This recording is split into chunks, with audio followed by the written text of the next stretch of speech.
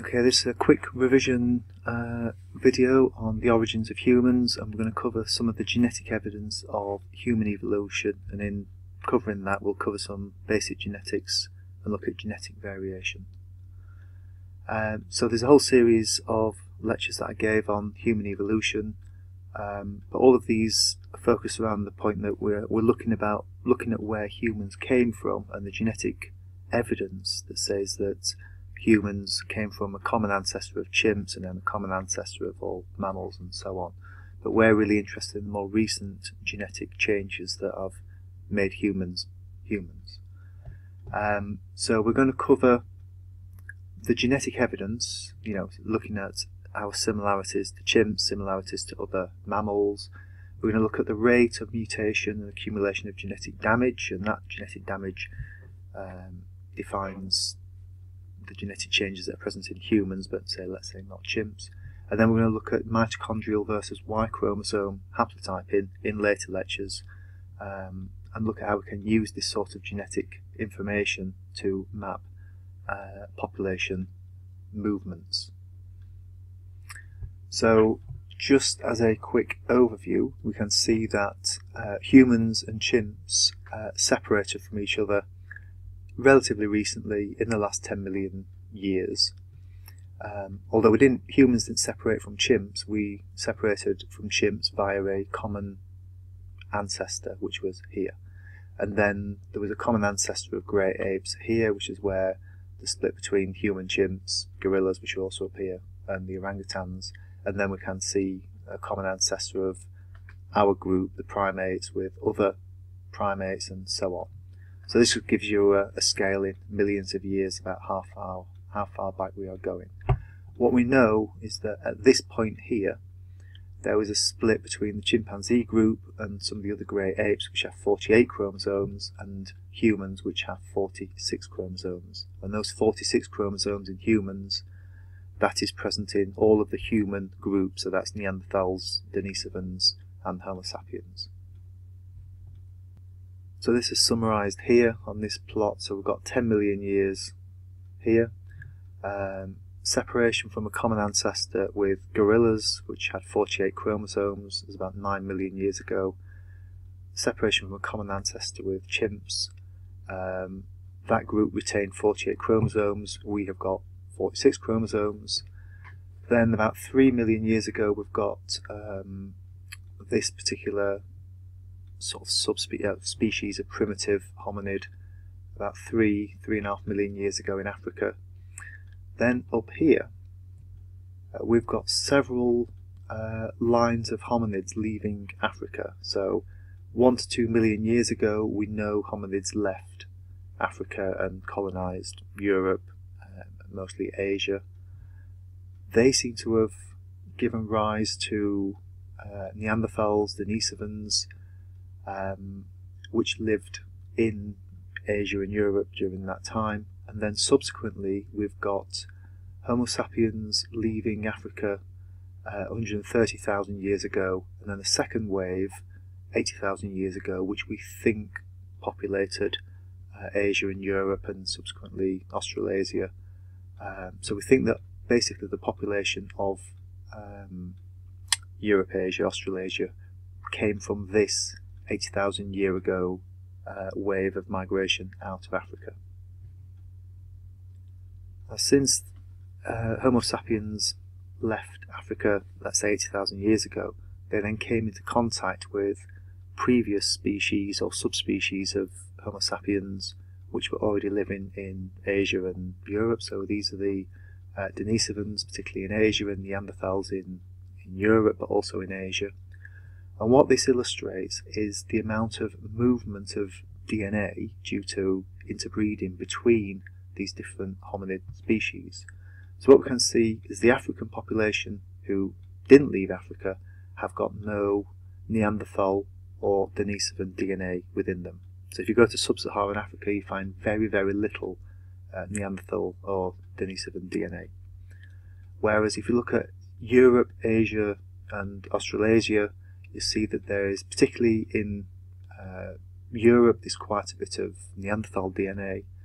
In areas of Asia, particularly this Denisovan DNA, and what we know that these populations were interbreeding with the waves of Homo sapiens that moved into the areas where they were living and had been living there for hundreds of thousands of years. So what this shows is the movement of Homo sapiens through Southeast Asia, and what we think is that 60,000 or so years ago populations moved through into Australia, and these picked up Denisovan DNA, and what we can see in Australian populations and Papua New Guinea is quite high levels of Denisovan DNA within them relative to other populations which tend not to have picked up this DNA. We can see just from this map here where the first Denisovans were identified, which is in Central Asia.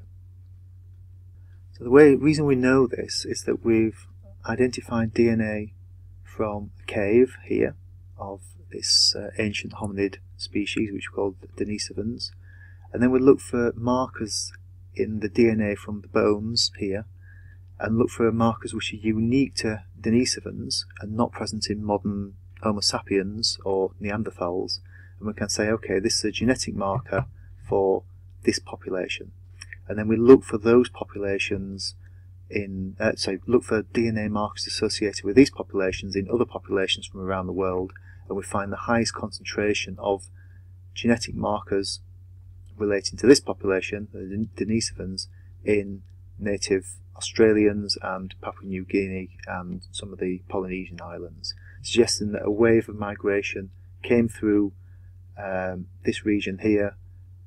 Interbreeding occurred between modern humans leaving Africa 80,000 years ago and the existing Denisovan population that were living in this region here, and then that DNA is being carried down this route down to Australia.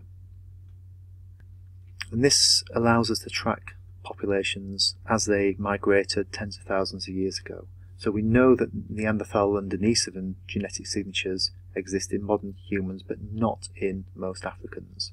And we know that Denisovan DNA exists most commonly in Southeast Asia, so that suggests that this population were present as modern humans migrated through that area. Now we know all of this because DNA mutates at a fairly constant rate.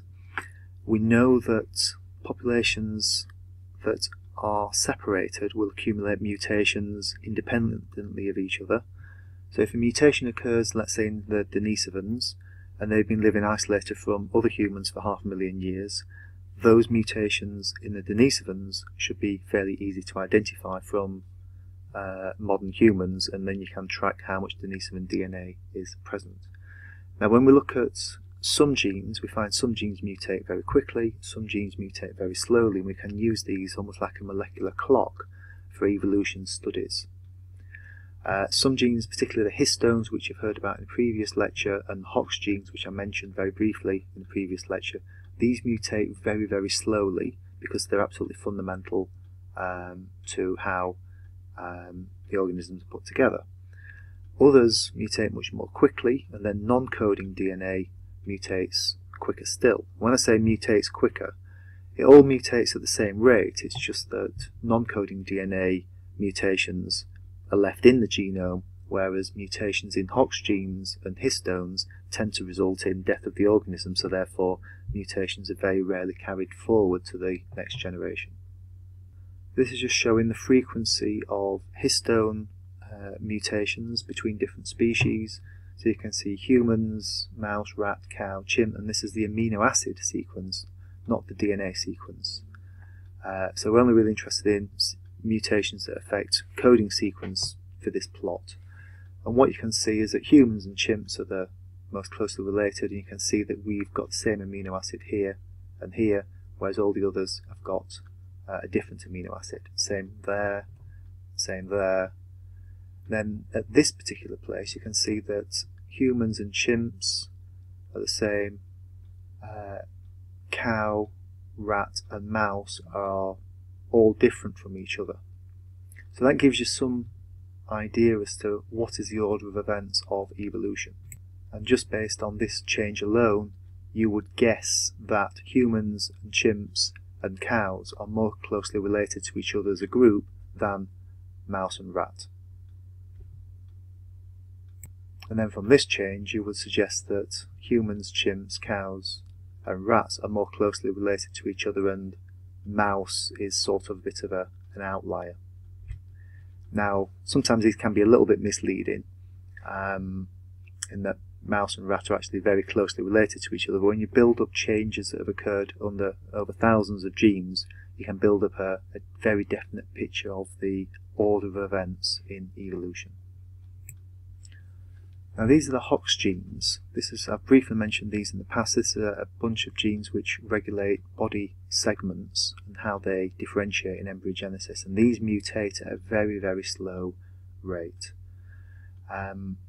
What we find is that in the key regions of these genes, or the coding sequence, there's no amino acid changes between us and chimpanzees, or indeed mouse.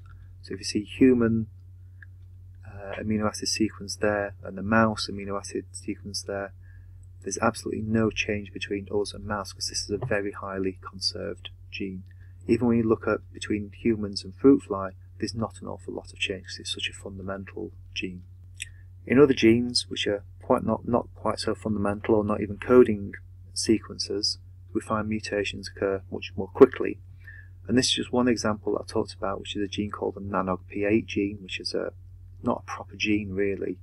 And what we find is that if you look at the chimpanzee chromosome 15, there's this sequence here which matches exactly the same to the human chromosome 15, with the exception that there's a couple of thousand bases of DNA that have been slotted in.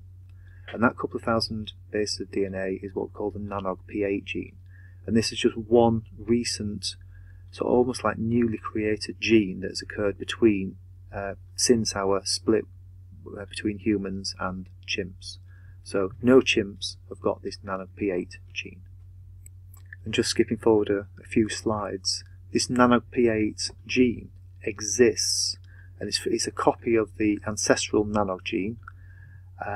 And we think this gene emerged about 1 million years ago, and NANOG-P8 sequences have been found in Neanderthals. So that suggests that prior to our split with Neanderthals, the NANOG-P8 gene was present in those previous populations. So with both humans and Neanderthals who've got the NANOG-P8 gene, but chimpanzees don't have it. So we know that that is an event that has happened since our split with the common ancestor of chimpanzees. And it's data like this, thousands of different locations throughout the genome, that has allowed us to follow the order of events of evolution. In later lecture, I'll talk about how we use things like SNP chips and whole genome sequencing to come to even more accurate predictions of the order of events.